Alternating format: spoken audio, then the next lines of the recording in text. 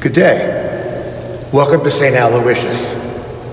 Our clergy at St. Aloysius would encourage you to participate in the Stations of the Cross this Lent. This Lent is very difficult for all of us because of the COVID-19 disease. However, we prepared these very special stations for you, which is different from the normal stations that you have in this church that surrounds us here, the 14 stations. The stations that we will go through today are based on Scripture, and they're very beautiful, and they're very comforting and helpful to us in this Lenten period. So we ask you to listen as best you can and participate as we go through the stations. In the name of the Father, and of the Son, and of the Holy Spirit, amen. God of power and mercy, in love you sent your Son that we might be cleansed of sin and live with you forever. Bless us now as we gather to reflect on his suffering and death, that we may learn from his example the way we should go. We ask this through that same Christ our Lord. Amen. Through her heart his sorrow sharing, all his bitter anguish bearing, now at length the sword has passed. The first station, Jesus in the Garden of Gethsemane.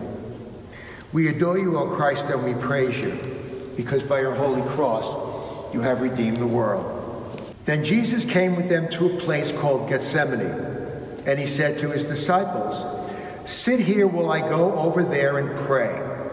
He took along Peter and the two sons of Zebedee and began to feel sorrow and distress.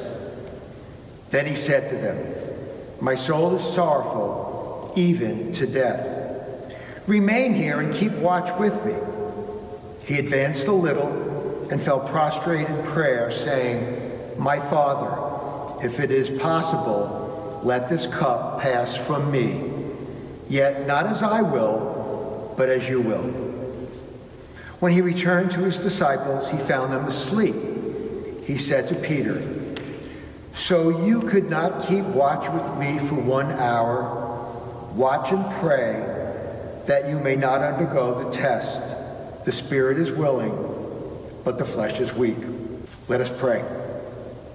Lord, grant us your strength and wisdom, that we may seek to follow you, your will, in all things. Lord Jesus, help us walk in your steps. Is there one who would not weep, whelmed in misery so deep? Christ's dear mother to behold. The second station, Jesus is betrayed by Judas and is arrested. We adore you, O Christ, and we praise you, because by your holy cross you have redeemed the world.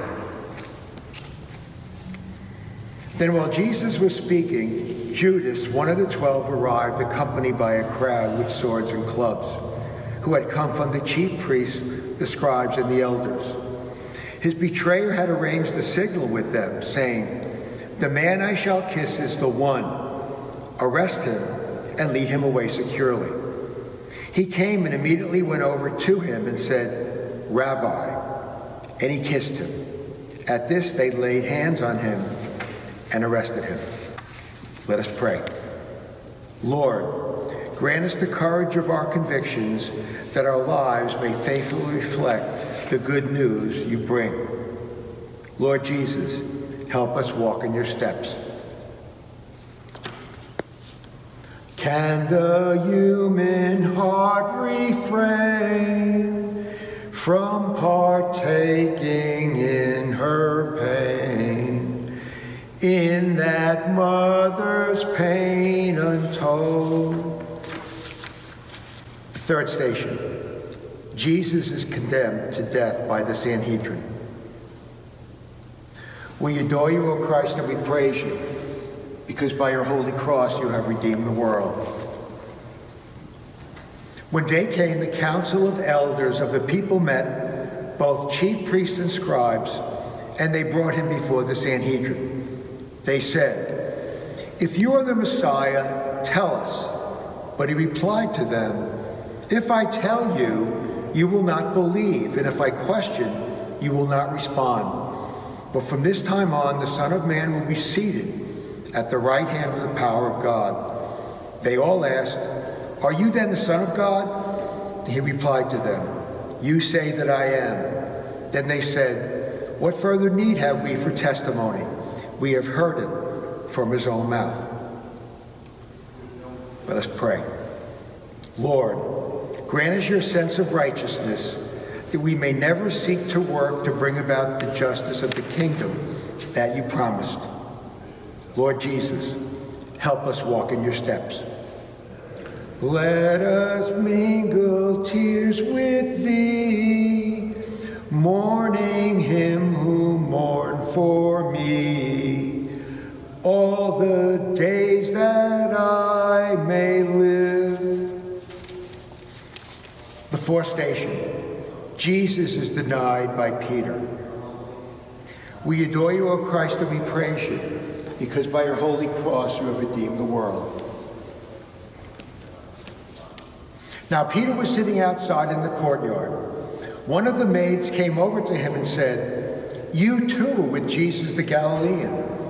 But he denied it in front of everyone, saying, "I do not know what you are talking about." As he went out to the gate, another girl saw him and said to those who were there, "This man was Jesus the Nazarene."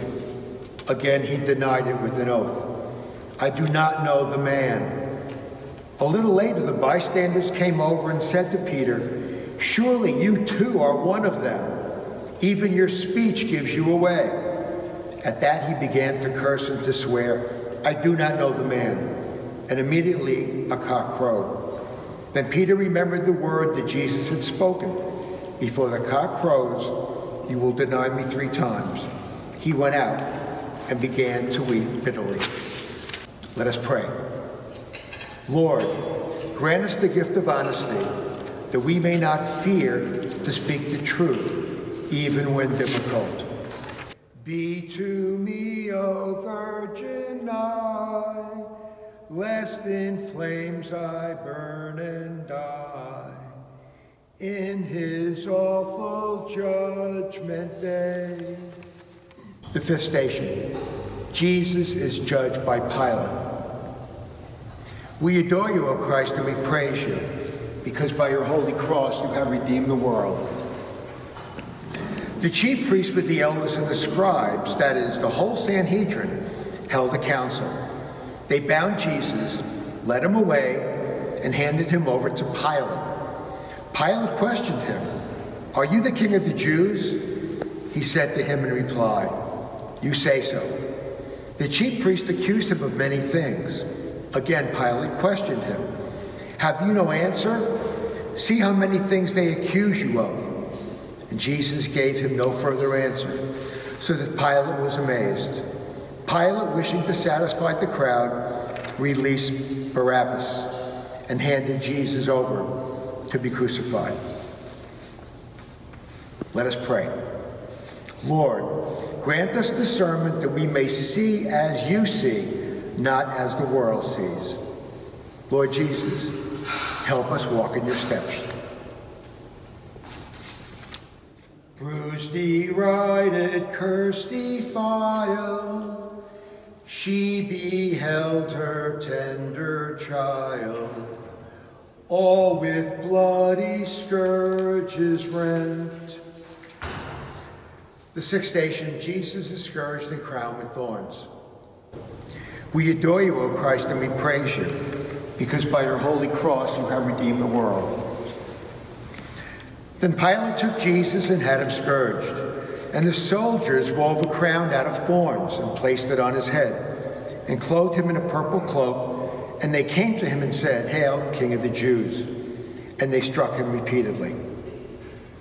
Let us pray. Lord, grant us patience in times of suffering, that we may offer our lives as a sacrifice of praise. Lord Jesus, help us walk in your steps. Holy Mother, pierce me through, in my heart each wound renew, of my Savior crucified. The seventh station, Jesus bears his cross. We adore you, O Christ, and we praise you, because by your holy cross you have redeemed the world. When the chief priests and the gods saw Jesus, they cried out, "Crucify him, crucify him." And Pilate said to them, "Take him yourselves and crucify him. I find no guilt in him." They cried out, take him away, crucify him." And Pilate said to them, "Shall I crucify your king?" The chief priest answered, "We have no king but Caesar." Then he handed him over to them to be crucified. So they took Jesus, carrying the cross himself, and he went out to what is called the place of the skull, in Hebrew, Golgotha. Let us pray. Lord, grant us strength and purpose that we may faithfully bear our crosses each day. Lord Jesus, help us walk in your steps. Oh, how sad and sore distressed, with that mother highly blessed, of the sole begotten one. The eighth station. Jesus is helped by Simon the Cyrene to carry the cross. We adore you, O Christ, and we praise you, because by your holy cross you have redeemed the world. They pressed into the service a passerby, Simon the Cyrene, who was coming in from the country, the father of Alexander and Rufus, to carry his cross. Let us pray. Lord, grant us willing spirits that we may be your instruments on earth. Lord Jesus, help us walk in your steps. Make me feel as thou hast felt. Make my soul to glow and melt with the love of Christ my Lord. The ninth station, Jesus meets the women of Jerusalem. We adore you, O Christ, and we praise you, because by your holy cross you have redeemed the world. A large crowd of people followed Jesus, including many women who mourned and lamented him. Jesus turned to them and said, "Daughters of Jerusalem, do not weep for me. Weep instead for yourselves and for your children, for indeed the days are coming when people will say, 'Blessed are the barren, the wombs that never bore, and the breasts that never nursed.' At that time, people will say to the mountains, 'Fall upon us,' and to the hills, 'Cover us.' For if these things are done when the wood is green, what will happen when it is dry?" Let us pray. Lord, grant us gentle spirits that we may comfort those who mourn. Lord Jesus, help us walk in your steps. Let me share with thee his pain, who for all my sins was slain, who for me in torment died. The 10th station. Jesus is nailed to the cross and crucified. We adore you, O Christ, and we praise you, because by your holy cross you have redeemed the world. When they came to the place called the skull, they nailed him to the cross and crucified him, and the criminals were there, one on his right and one on his left. Then Jesus said, "Father, forgive them. They know not what they do." Let us pray. Lord, grant us merciful hearts that we may bring your reconciliation and forgiveness to all. Lord Jesus, help us walk in your steps. Christ above in torment hangs, she beneath beholds the pangs of her dying glorious Son. The 11th station, Jesus promises his kingdom to the good thief. We praise you, O Christ, and we bless you, because by your holy cross you have redeemed the world. Now one of the criminals hanging there reviled Jesus, saying, "Are you not the Messiah? Save yourself and us." The other, however, rebuking him, said in reply, "Have you no fear of God, for you are subject to the same condemnation? And indeed, we have been condemned justly, for the sentence we receive corresponds to our crimes. But this man has done nothing criminal." And then he said, "Jesus, remember me when you come into your kingdom." And Jesus replied, "Amen, I say to you, today you will be with me in paradise." Let us pray. Lord, grant us perseverance that we may never stop seeking you. Across her station keeping, stood the mournful mother weeping, close to Jesus to the last. The 12th station. Jesus speaks to his mother and the disciple John. We adore you, O Christ, and we praise you, because by your holy cross you have redeemed the world. Standing by the cross of Jesus were his mother and his mother's sister, Mary, the wife of Clopas, and Mary of Magdala. When Jesus saw his mother and the disciples there whom he loved, he said to his mother, "Woman, behold your son." And then he said to the disciple, "Behold your mother." And from that hour, the disciple took her into his home. Let us pray. Lord, grant us constancy that we may be willing to stand by those in need. Lord Jesus, help us walk in your steps.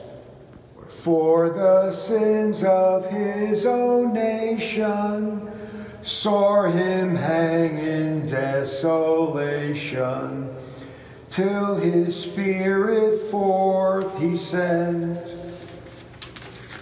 The 13th station. Jesus dies on the cross. We adore you, O Christ, and we praise you, because by your holy cross you have redeemed the world.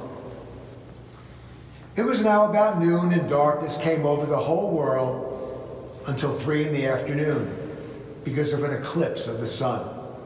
Then the veil of the temple was torn down the middle, and Jesus cried out in a loud voice, "Father, into your hands I commend my spirit." And when he had said this, he breathed the last.